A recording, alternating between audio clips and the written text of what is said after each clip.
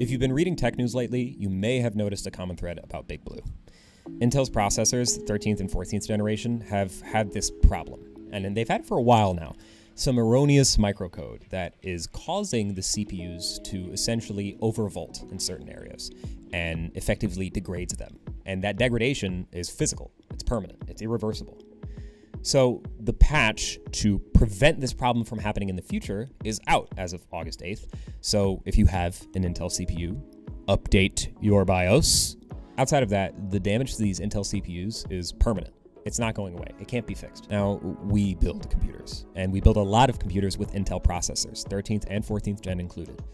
So naturally, we should be receiving a lot of RMA notices, complaints from customers, people saying that they're blue screening, people saying that their CPU is slowing down, and we're probably planning on never buying from Intel again.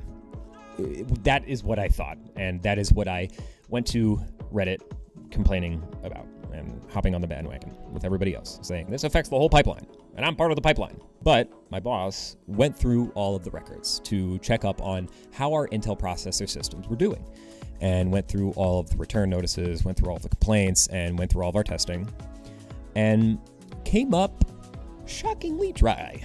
We have had virtually no issues with 13th and 14th gen processors from Intel. All of the errors that we've had and all of the hiccups that we've had are completely within our margin for error. And it's not any more bad eggs than you typically expect in any generation. This isn't an isolated statistic either. Puget Systems did their own testing and they came up with mostly the same results. So what's the deal? Why have we dodged this problem? Our first theory is that the rumors of Intel's death may have been greatly exaggerated. Now, this could just be a content bandwagon. This is an easy thing to yell at Intel for, and granted, it's kind of justified. Though we have avoided the problem, many others have not. It's a real problem that's happening. And if your CPU goes out of commission through no fault of your own, it's incredibly demoralizing. It's the freaking brain of your PC, and the first thing that you pick out when you build the rest of it. So essentially, you're getting your build decapitated for as long as Intel takes to ship you a new CPU.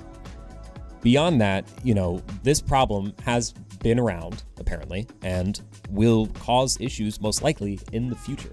Of course, time will tell what those issues are, but it's worth complaining to Intel if you have one of these processors. Beyond that, our second theory is that we're just too damn good at making computers. That's right. We only ship bangers, 10 out of 10s, never missed in our life. Realistically, though, we really pride ourselves on the point of not just power, but longevity. At Velocity Micro, all of our proprietary tuning techniques avoid things like overvolting, which is something that a lot of other companies do to get a little more performance out of a CPU. And it tends to make it a little more unstable and lead to problems like this. Beyond that, all of the cooling solutions that we use exceed the expectations of the CPUs that we attach them to. And we only use motherboards that are proven and have a ton of VRMs. VRMs are what control the electric plumbing on your motherboard. I made a video about it if you want to watch it. It was really good. I nailed it. Now, the problems are still real, and more problems could be coming up in the future. So I have a short list of things that we will be doing as a company in reaction to this news. I have it right here.